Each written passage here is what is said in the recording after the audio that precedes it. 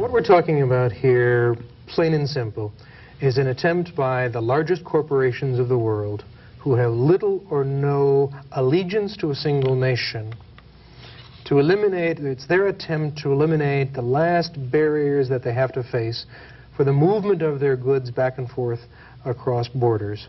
One of the problems we got into by the end of the Reagan period and through the Bush administration was that we suddenly found that here we were proclaiming the principles of free trade and acting as though we wanted to push the principles of free trade, and most of our trading partners thought we were crazy. We think we have greater democratic control over our local communities, over our state and local governments, and we struggle for better democratic control over our national governments, but they're becoming increasingly irrelevant to the real economic decisions that shape the quality of our life. It's these global institutions that most will determine much that has to do with the quality of our life.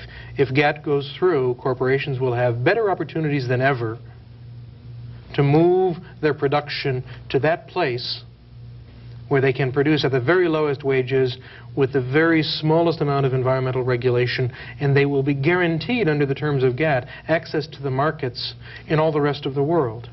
The second in our two-part series looking at GATT and NAFTA, with Mike Conroy, economics professor, who tells us about this amazing revolution in international capitalism. Who's going to benefit and who's going to be hurt? Right now on Alternative Views.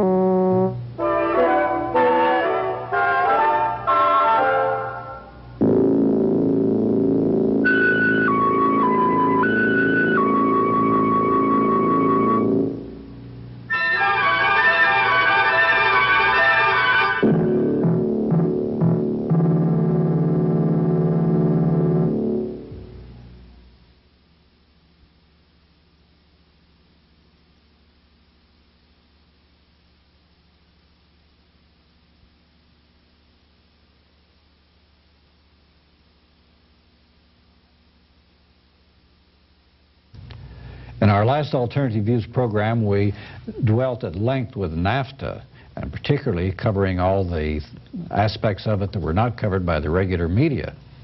We were talking with Mike Conroy, who's an economics professor at the University of Texas at Austin, director of the Latin American Economic Studies program, and he's the associate chairman of the economics department. This time, we're going to talk about the big daddy of GATT. I saw a statement somewhere that said if you like NAFTA, you'll love GATT, because GATT, the General Agreement on Tariff and Trade, is something which could be even much more devastating than NAFTA. But before we have our interview, here are some news stories from the alternative press.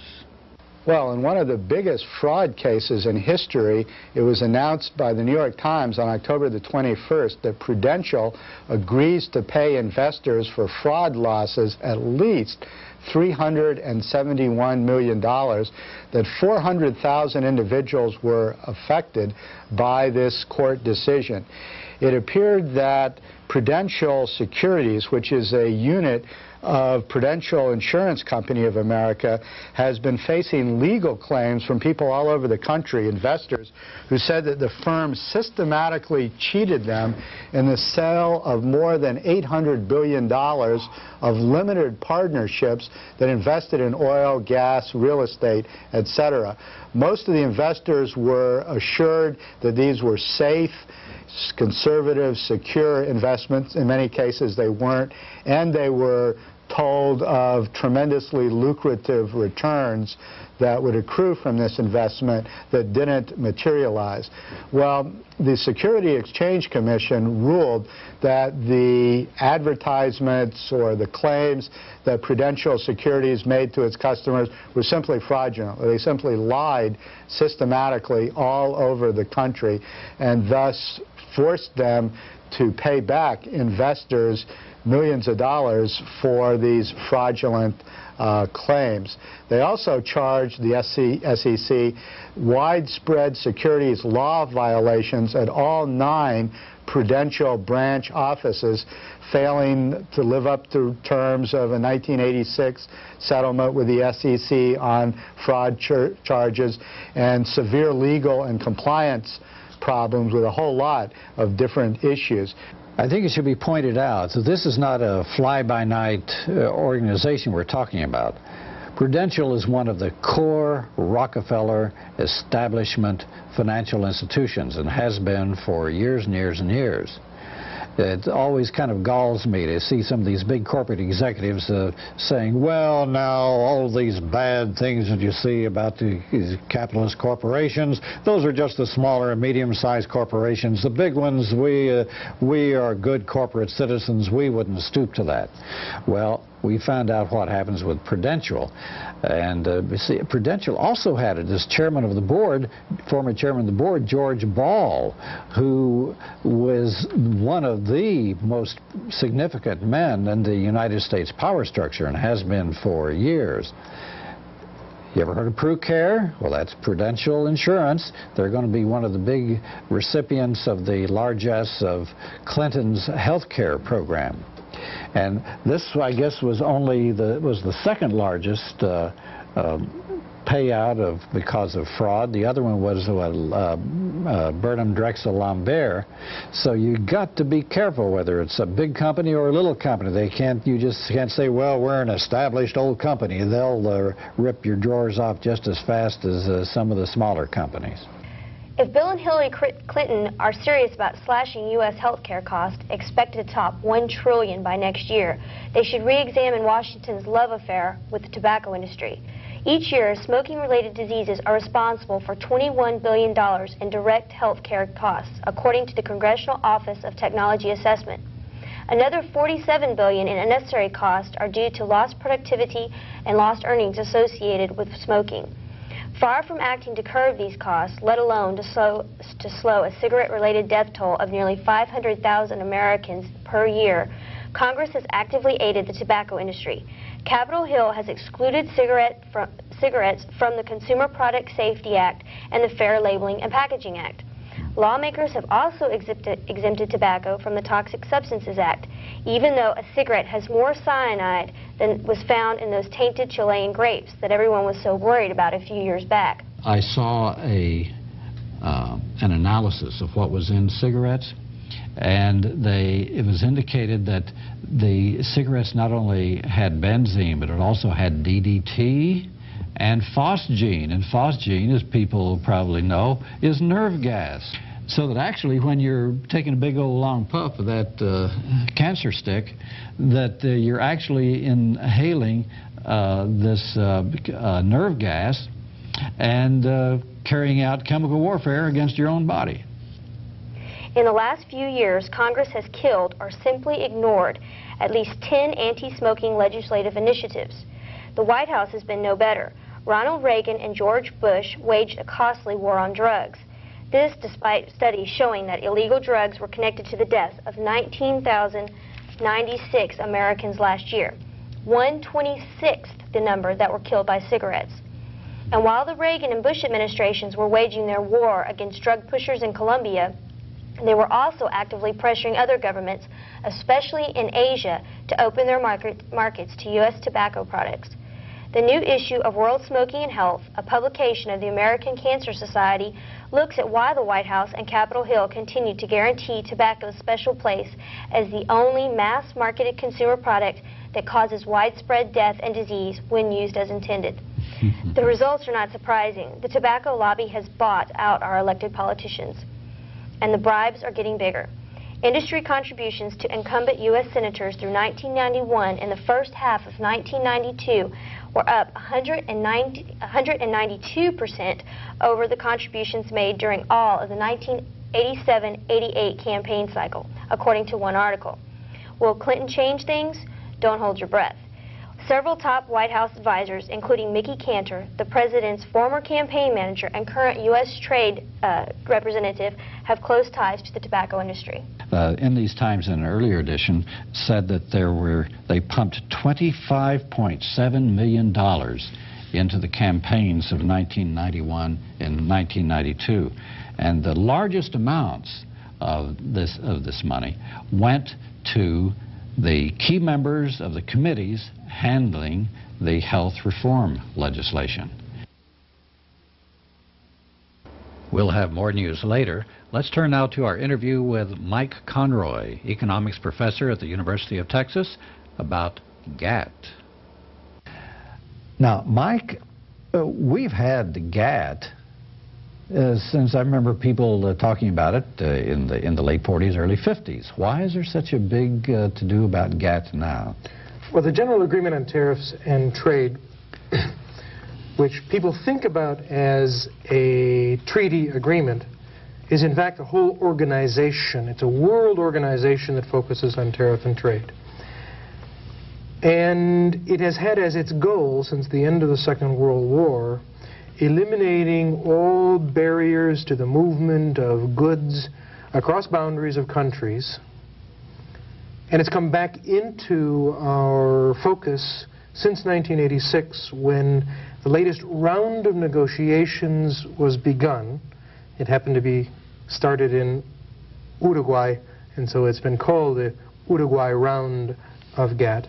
And what they're attempting to do is to further reduce tariffs below the levels that earlier negotiations had gotten them to, and clarifying all kinds of new areas that previously weren't covered by GATT, including trade in services, intellectual property rights, a whole variety of issues that previously weren't taken into consideration. The new GATT agreement, which emerged from negotiations in Geneva, where it's headquartered, on December 15th, is not what people had hoped it would be in the end, because it isn't a complete agreement. It is still riddled with compromises and concessions and special interests. But if it's implemented, it will take us dramatically closer to a world in which not only are there few barriers between countries in terms of the flows of goods and services, but much less ability on the part of countries to control the movement of goods across their borders, and therefore much less ability on the part of countries to organize their own economic development processes. But don't we have two things going here? We talk mostly about countries when we talk, I say we, the media and the government, when they talk about trade. But trade is carried on by corporations, multinational corporations, and I guess I've seen most of it's carried on by, I think, about 500 multinational corporations. And I've also seen figures that up to 50%, maybe even more than 50% of the trade is not trade from one country to the next, but it's intra-company trade. It's a company trading with its subsidiaries, etc. So what are we really talking about here? What we're talking about here, plain and simple, is an attempt by the largest corporations of the world, who have little or no allegiance to a single nation, to eliminate, it's their attempt to eliminate the last barriers that they have to face for the movement of their goods back and forth across borders. In the elimination of a wide range of regulatory policies, of industry subsidy policies, of protection policies, and I don't call them protectionist policies, but I call them protection policies because we have a legitimate right to some protection of our national interests. The elimination of those protection policies so that they have an absolutely clear and open playing field on which to operate. The trade, you're absolutely correct, is dominated by a small number of very large corporations, and the vast majority of the world's trade doesn't pass through what we call free markets. It isn't that you go out and find out what the price is in 8 or 10 different international markets for a commodity, get the cheapest one and bring it across where it's recorded as it crosses the border at its real market value. The vast majority of trade takes place within corporations where one subsidiary of a company sends a product to another subsidiary of a company. And the prices that are charged for that transaction have nothing whatsoever to do with free market prices unless it's absolutely coincidental. The prices which are charged in this process called transfer pricing, something which Congressman Jake Pickle just began to scratch at during his last year and a half in the Congress. Transfer pricing allows firms to put whatever price they want on the commodity that they move from one country to another. And by setting their prices, they can not only avoid taxes in the higher taxing country, but they can have enormous impacts upon the terms of trade, upon the value of imports and the value of exports of the countries with whom they're working, avoiding virtually any governmental control over the movement of wealth within these corporations. That's why GATT is so important to the global elite of corporations, because it reduces dramatically the limited barriers that still exist to their total operation on a global scale without much control at any local level. Now, there's something else that's happening too, and that is the division of the world by the big guys into basically three areas: the European Union, the Western Hemisphere, and the Asian Rim, with Africa, I guess, being tossed in there for whoever wants it. But now, how does this fit into the GATT type of structure? Well, I think the most important force within GATT is simpler than that. It's the group of seven. The seven largest industrial democracies, they call themselves. Yeah. Seven largest industrial countries: the United States, Great Britain, France, Italy, Canada, Japan, Germany. And Germany. Okay? Those seven countries effectively account for more than 60% of world trade, just the trade among themselves. And so one of the things that we saw taking place during the closing days of the negotiation of this last round of the GATT treaty was tremendous outcries coming from other countries around the world saying, wait a second, you can't do that. That wasn't part of what we did in our negotiations. And they essentially said, wait a second, just forget it, guys. We're talking to one another. And the final round of negotiations was between the French and the United States and the Germans and the Japanese over what concessions they were willing to make, because theirs were the most important markets in this process. And it really does separate them out from the rest of the world. So you really have the group of seven and the rest of the world. And this particular round of agreements is going to be most beneficial for the group of seven. But the vast majority of the other nations around the world are going to have to go along with it, otherwise they get excluded and get isolated, because they have to have access to the markets of the group of seven, and unless they abide by the GATT treaties, they're not going to get that access. Well, now, as I understand it, these group of seven countries still, if we're just talking about countries as traders, they still trade mainly among themselves. That's correct. Although there is some north-south trade. That's correct. But now, what are they setting up the division of these three areas of the world so that they can vertically, geographically, exploit the raw material and all, and the cheap labor in these areas that they will dominate? Well, I tend to think that what we have are different stages in the movement towards a single goal that they have set out. The single goal that they've set out is to have no barriers whatsoever inhibiting their ability to go into Irian Java and take the minerals out of Irian Java utilizing very low wage and ship them to anywhere in the group of seven, or to go into newly independent, newly democratized South Africa and to exploit that particular market, selling their products as well as bringing the minerals and other resources out. They want access to those markets, but those aren't the really dominant markets. It's the trade among these countries, you're correct in saying.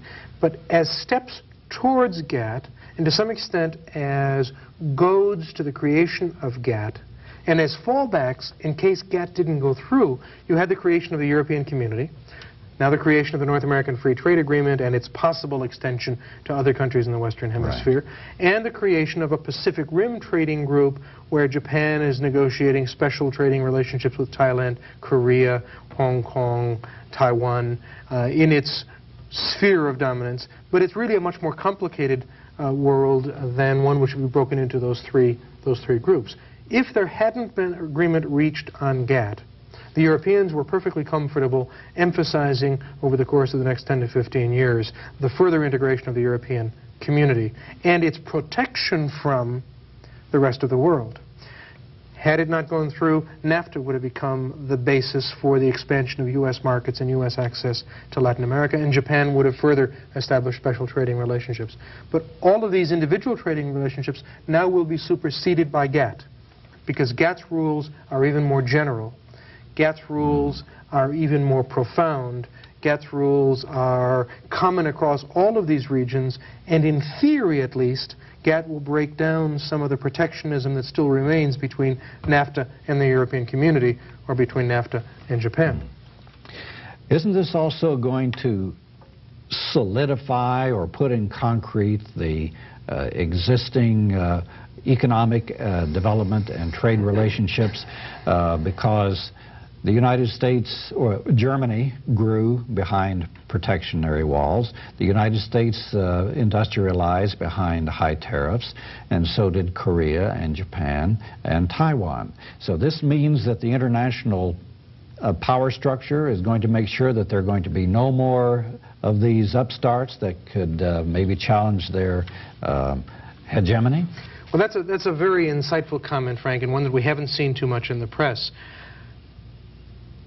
What GATT does, among other things, is it eliminates many of the developmental tools that countries have successfully used in the past to go from raw material exporters to industrial giants. The best example of that, I think, is Brazil. Brazil has a tremendous amount of schizophrenia around its participation in GATT, because Brazil is a very large country with mineral wealth and industrial wealth and its own technology and so forth.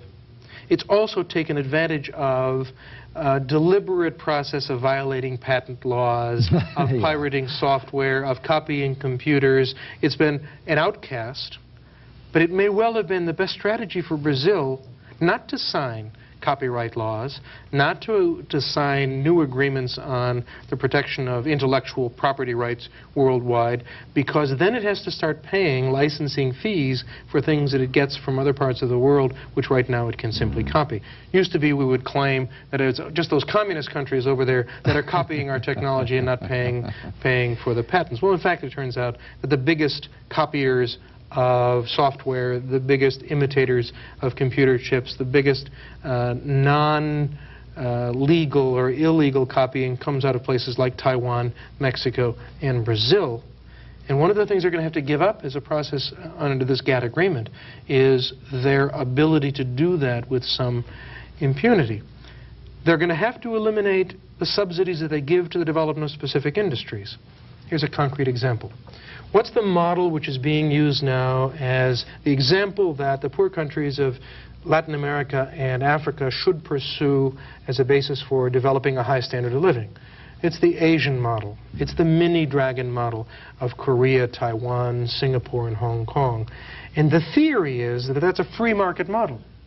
But as soon as you start looking at what those countries did in the 1960s and 1970s in order to go from being relatively primitive countries to very advanced industrial countries, you find it wasn't the free market model. It was rather a very deliberate set of government programs in coordination with the largest industries, creating local monopolies, protecting them from international competition, demanding that they export their products, demanding that they become internationally competitive, and conditioning the continuation of government support on the evidence that these industries were internationally competitive.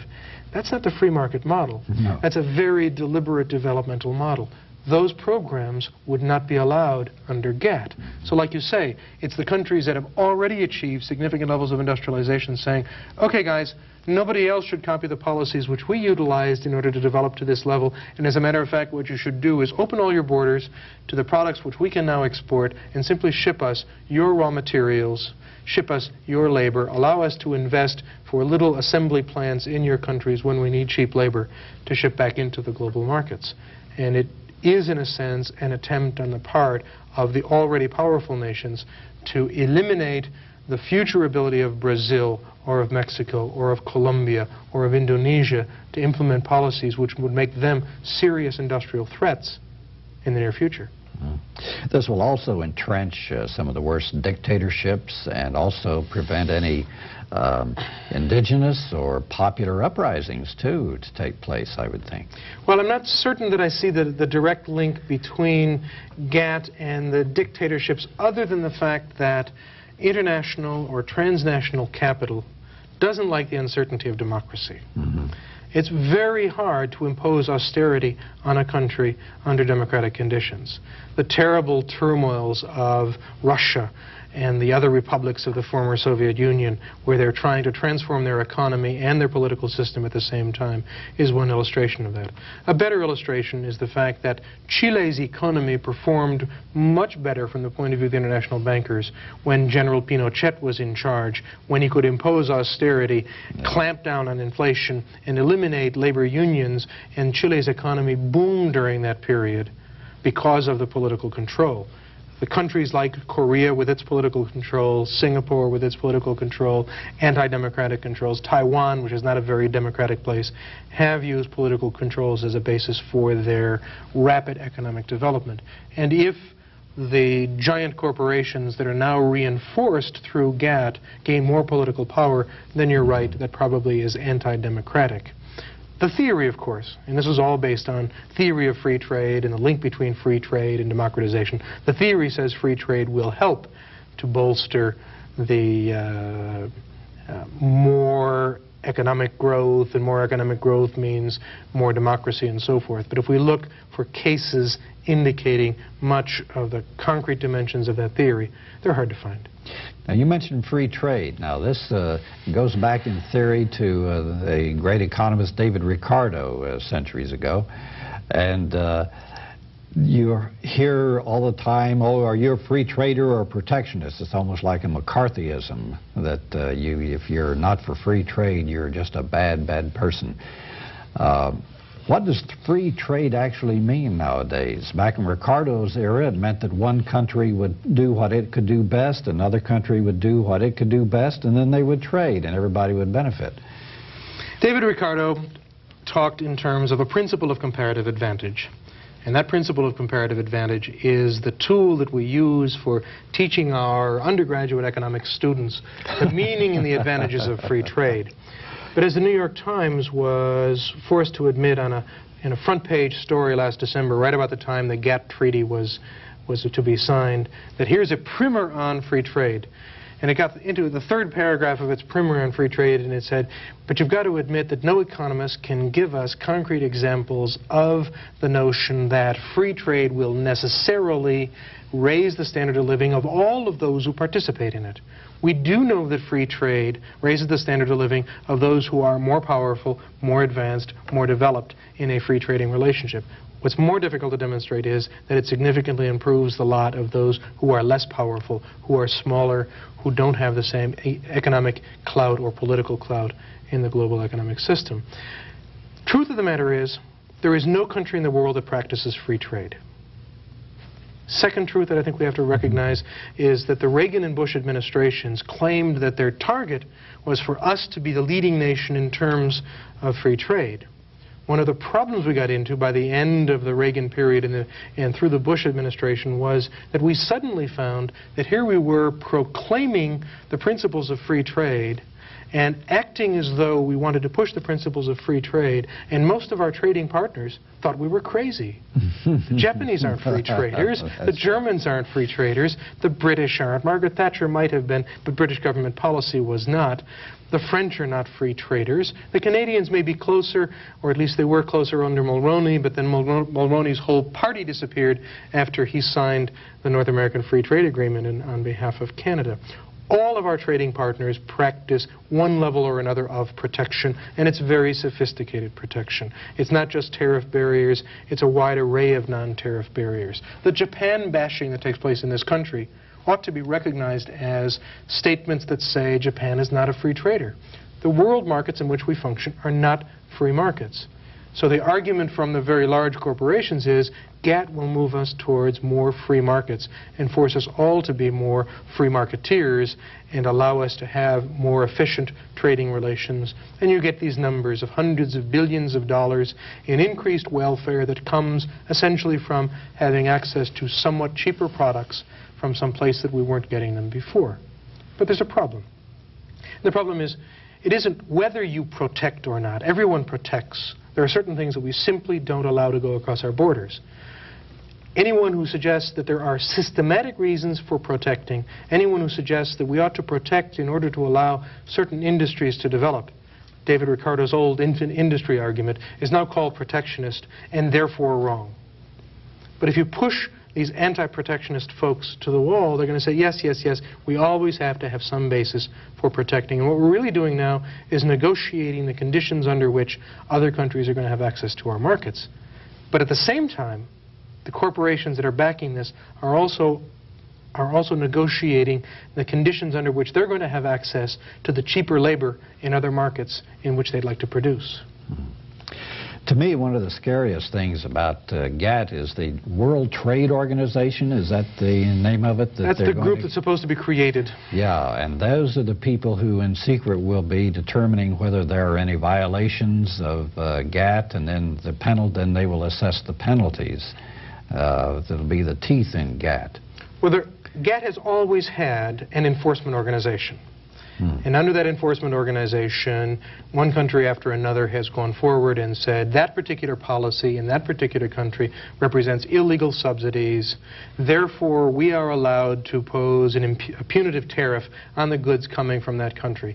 The U.S. has done it more frequently under the Clinton administration than it did under Reagan and Bush in order to protect industries that seem to be attacked by government subsidies elsewhere or by other violations of the earlier varieties of the GATT agreement.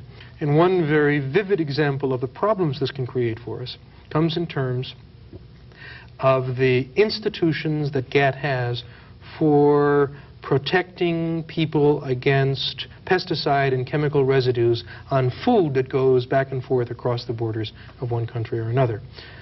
GATT will not allow you to impose a control on the movement of food products into your country that is other than the common standard worldwide control that's allowed. Jim Hightower here in Texas has been one of the most outspoken opponents of that because, as he points out, in places like banana products coming across from Central America, from Africa, from Asia into the United States, the code, which is the common code in terms of the amount of DDT which will be allowed on bananas, allows 50 times more DDT than we presently allow coming into the United States. The U.S. will have to change its laws to allow that global standard of DDT on bananas at the startup of GATT, and will then have to lobby with an organization that is called, and if it sounds arcane, it really is, it's called a Codex Alimentarius. Oh, yes, yeah. The Codex Alimentarius, from the Latin for food-related code, is based in Rome, and they set the global standards. So if you and I, as individuals who want to organize a grassroots movement to change the levels of pesticides which are allowed on products coming into this country, now have to go to Congress in order to get that changed. We also, under GATT, would have to go one step further. If we can convince the U.S. Congress to direct the U.S. government, then we have to go over and convince this whole body of representatives from around the world under the Codex Alimentarius, including all of the representatives of the banana-producing countries who are going to say, well, wait a second, if we don't use DDT, it's going to be more expensive, we can't make that transformation that rapidly, and they will oppose any increase. So what we have at great cost done in this country in terms of raising our environmental standards relative to many of the world standards are going to get beaten down in terms of the quality of products that cross the borders.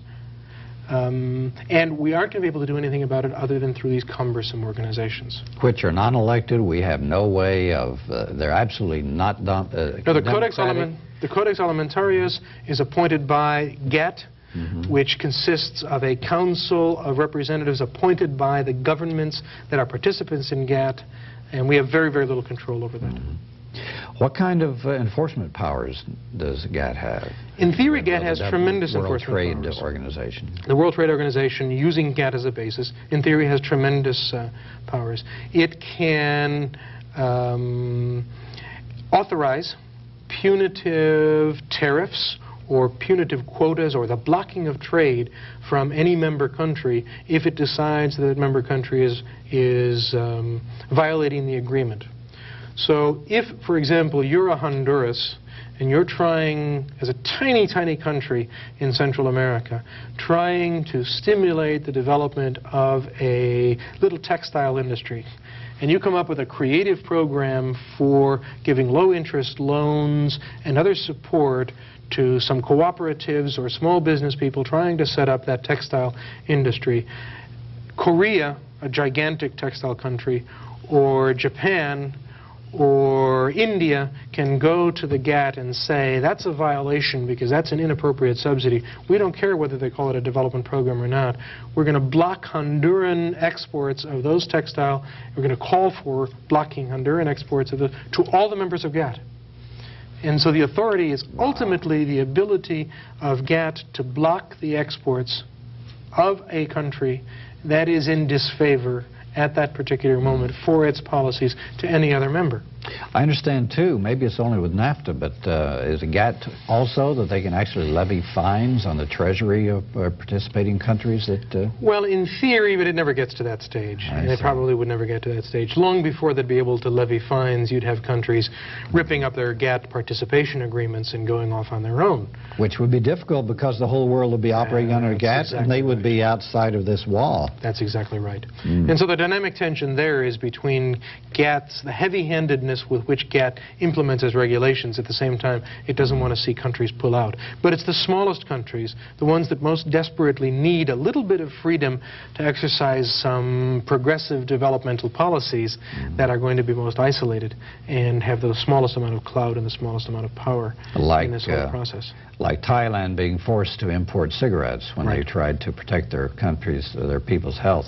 Or even the big ones, the big countries. For instance, I forget which country it is that's protested the United States requirement of those special nets so that they don't trap dolphins in the fishing nets. I think Japan is challenging the United States prohibition of exporting just raw timber.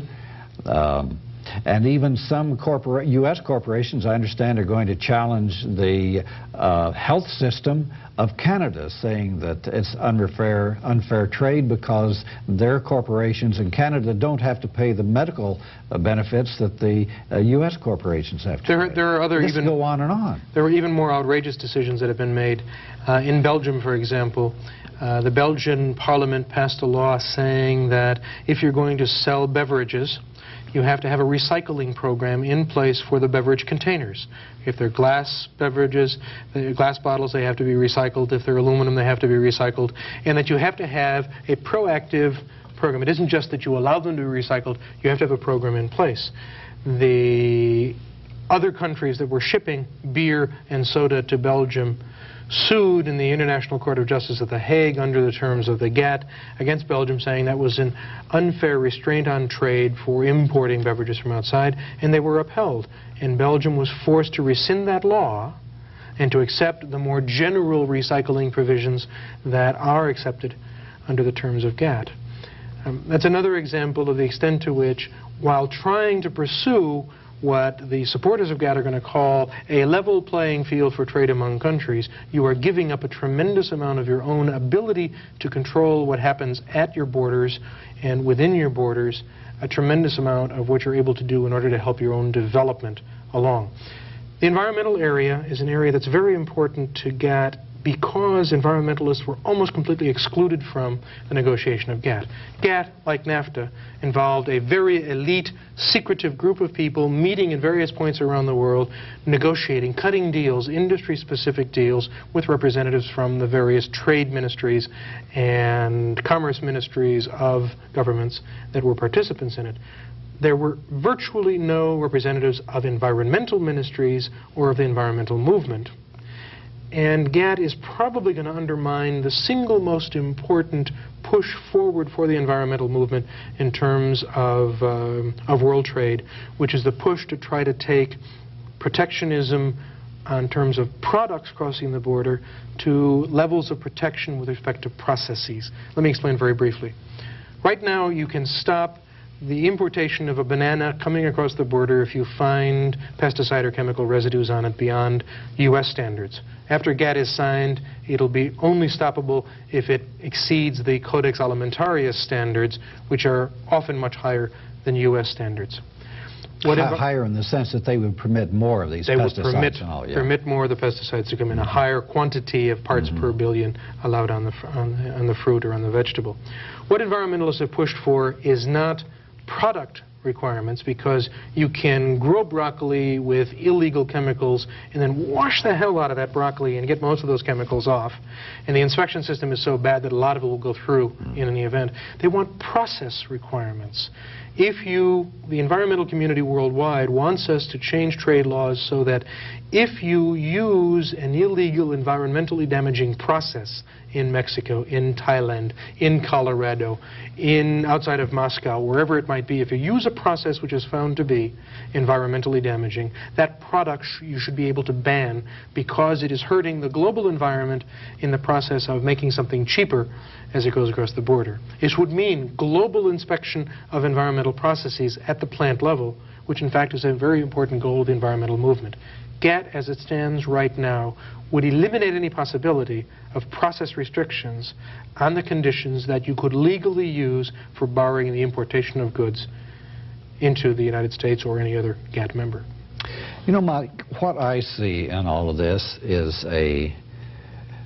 well, I started to say subtle. I guess maybe it's not quite so subtle. At least it isn't quite so abrupt, but it's really an international revolution of people from the international power structure, which is basically economic in nature, taking the ability of people to have any democratic control, whether state, local, or national level, and taking it all and putting in international bodies. We have had the International Monetary Fund and the World Bank, but now all of this, things like NAFTA and then with GATT, all of these decisions will supersede anything at the democratic level in any country.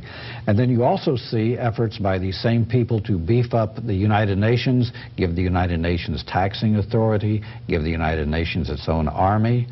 Of course, the UN is a very undemocratic organization too. So it looks like slowly all of these democratic gains, not just in political, but environmental and health and everything that we've fought for centuries, it's all being taken away from us. And people don't even realize it. And I think what's even more dangerous, I think you're fundamentally right, what's even more dangerous is we think we have greater democratic control over our local communities, over our state and local governments, and we struggle for better democratic control over our national governments, but they're becoming increasingly irrelevant to the real economic decisions that shape the quality of our life. It's these global institutions that most will determine much that has to do with the quality of our life. If GATT goes through, corporations will have better opportunities than ever to move their production to that place where they can produce at the very lowest wages with the very smallest amount of environmental regulation, and they will be guaranteed under the terms of GATT access to the markets in all the rest of the world. It is something which threatens much of what we have been able to pull together as a social contract in this nation with respect to environmental controls, minimum wages, protection of workers, keeping children out of factories, the conditions under which people are able to work in dangerous occupations. All of this is being undermined, not by a choice that we're making, but by our national acceptance of a set of international standards that are dramatically lower than our own, and against which we will not be able to protect ourselves any longer, because as soon as we try to say, gee, we don't like the environmental conditions in that Thai factory where they're producing those goods which are being shipped into the United States, with very, very limited exceptions, prison labor, child labor, and a couple of other very minor exceptions, slave labor, we're not going to be able to block them. we're not going to be able to bar them.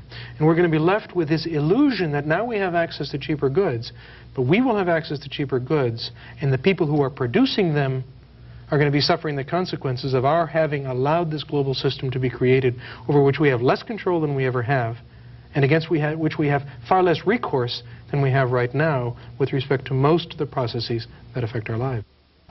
The insurrection by the Zapatistas in Chiapas, Mexico, has underscored the dangers of NAFTA.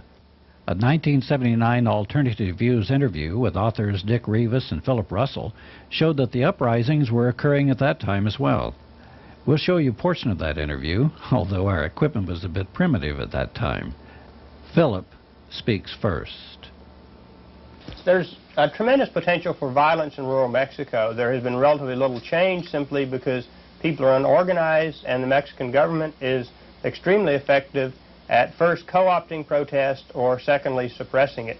This is just one example where the town rebelled against the mayor. Mayors, as are all political officials in Mexico, are appointed, and then the vote is carried out by the people who vote for the appointed candidate. And in this particular little town in the state of Tlaxcala, the people rebelled and drove out their mayor, and yet they were completely unorganized, they were unarmed, and so if this type of protest ever continues, the Mexican government simply sends in the army, and that's the end of it. Rural protest quite often spills in to urban areas, and here you can see one example of peasants who come into Mexico protesting the many grievances. They have lack of land, they're poor, they don't have jobs, they've been lied to by the government literally for generations. Dick, could you tell us how you made contact with these revolutionary guerrillas in Mexico?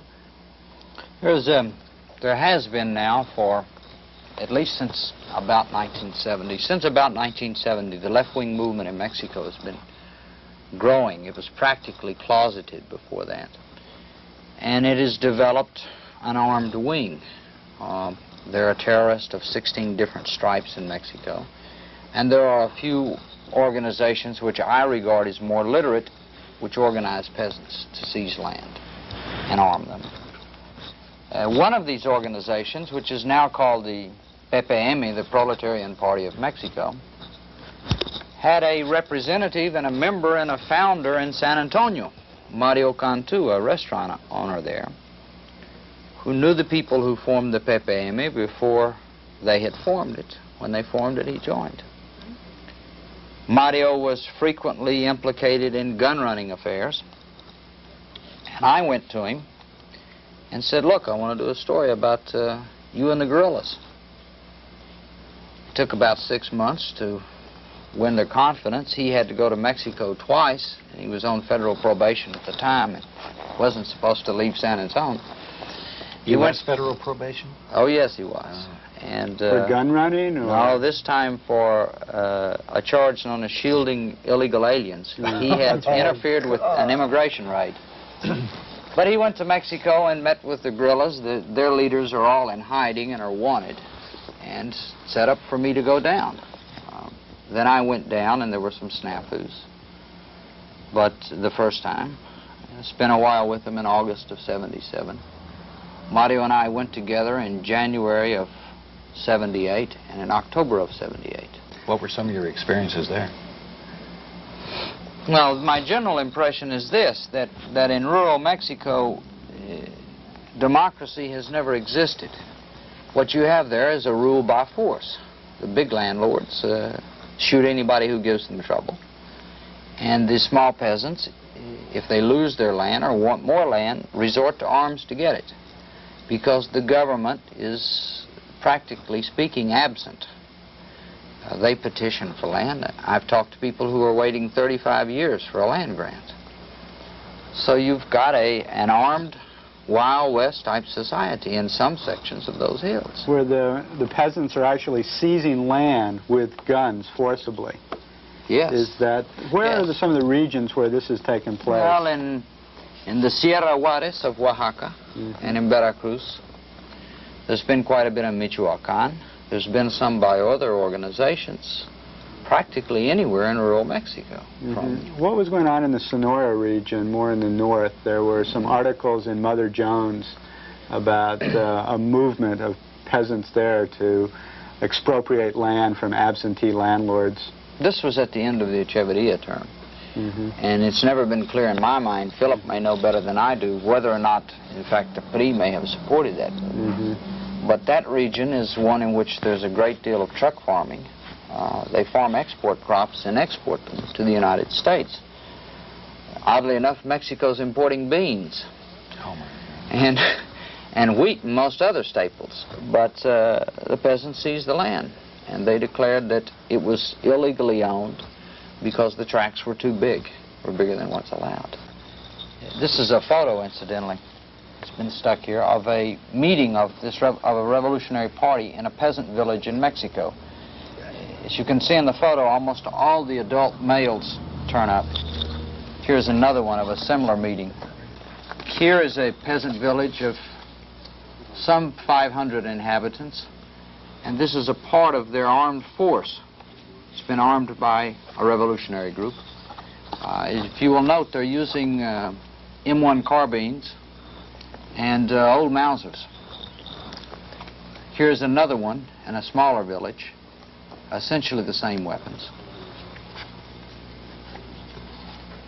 What chance do these people have against the Army? The Army, in most of these areas, the Army is stationed in a city. It takes days to get out there. The problem I think they have in fighting the Army is that of resolve. I think they could probably outgun the Army because they have certain advantages and certain tactics, but the problem is resolve. The people very often seize land with guns and they'll fight off the landlord's thugs, but when the Army and the agrarian reform comes in, they say, well, gee, now they've got us. In the long run, they may be right. It may make best sense to surrender, but the pattern thus far has been one of conflict with the landlord's agents and then running from the Army, in fact, surrendering land to the Army once you've taken it. Quite frankly, on my first trip, I was scared to death. I expected I was going to run into some hot-headed students who were up there agitating the peasants and pulling all sorts of dangerous stunts. It turned out not to be true. The people in these pictures are peasants. One of these fellows has an old Remington. It's a Mexican Revolution vintage rifle. Here's another meeting of revolutionary peasants. How widespread is this around the country, and what is the support from the general public? Well, it's very hard for me to say how widespread it is because I've only seen the states of Oaxaca and Veracruz. Anytime you read Mexican newspapers, you will read of peasants seizing land and being lynched or shot anywhere in Mexico. It happens every week. Public support is never sought. The peasants do this as their own affair. I've never heard of them seeking support. But in rural Mexico, I would say it's pretty frequent now. Pretty frequent. What about in urban Mexico? Is there any radical agitation there and activity going on? Since 1970, there's been so much of it.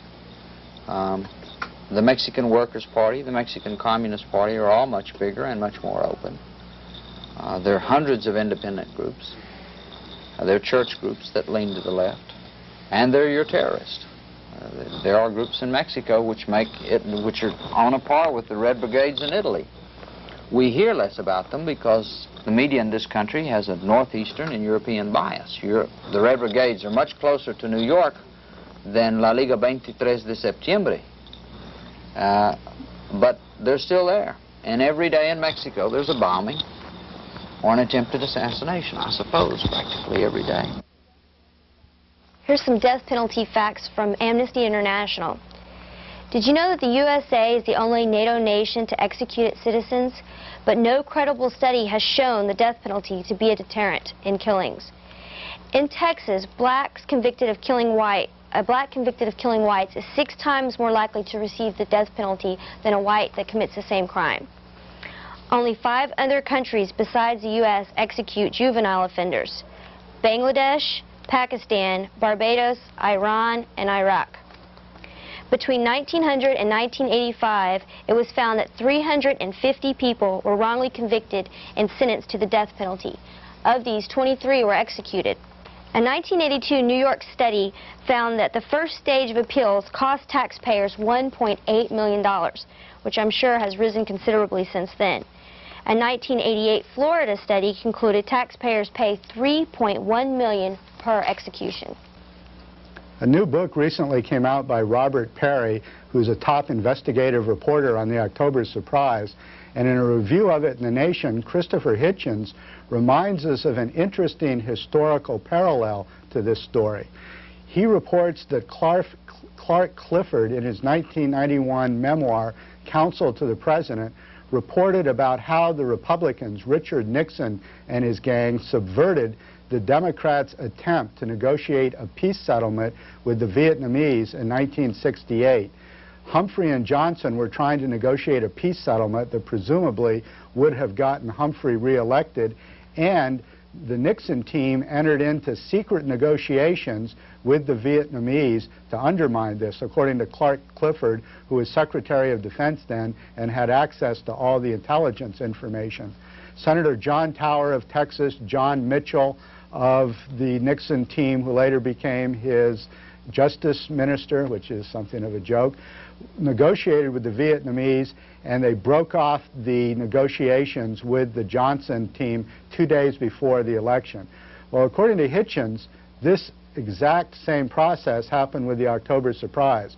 One of the arguments against this story, that the Reagan team would have negotiated in 1980 with the Iranians, was that it was treason, that it was just simply unthinkable, that no American would do this. But, says Hitchens, if this had happened before, if the Nixon team had negotiated a secret deal with the Vietnamese to steal the election from the Democrats, then it makes perfect sense that a desperate Republican group, of which several of those people were in the Nixon team earlier, might do the same thing.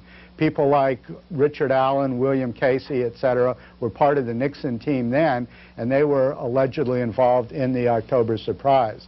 One of the interesting things about Robert Perry's book is that he refutes the claim that it was impossible for George Bush to have been in Paris during October to negotiate the final deal with the Iranians to hold hostage the Americans that were in the embassy there in 1980. According to the book by Perry, the claims that Bush had a good excuse and that Secret Service reports that had tracked him indicated that he was indeed in the U.S. was bogus. The Secret Service reports show nothing of the kind, and none of Bush's excuses hold up. And new sources were revealed that indicate that Bush was seen on Paris during this day. So this is an interesting rekindling of the October Surprise controversy that just won't go away as more investigative reporters look into this story. And that's Alternative Views for this time. We would like to thank our crew who helped with the taping of the program and also provided editing assistance: Trish Busa, Itza Gutierrez, Shannon Lorito, and Manon Thomason. Additionally, Brian Lynch was our director, and Eric Eubank and Kevin West provided the crew for our news sections. Goodbye.